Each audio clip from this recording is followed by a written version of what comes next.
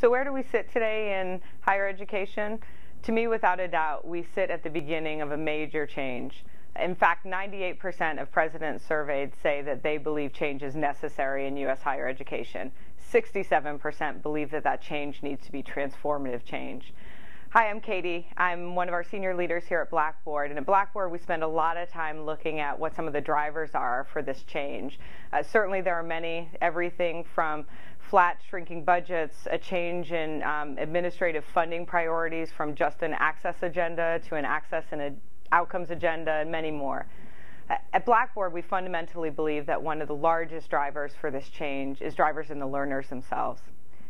With the rise in the post-traditional learner, we are seeing students pursue not the linear pathway that we've been used to for years and years and years, but they're pursuing alternative pathways.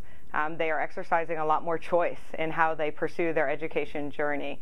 And frankly, as an industry, we're not responding to that change fast enough. We are continuing to provide the same student support for linear pathways that we have for a long time, and we need to become more learner-centric to truly serve the needs of the students of today and tomorrow.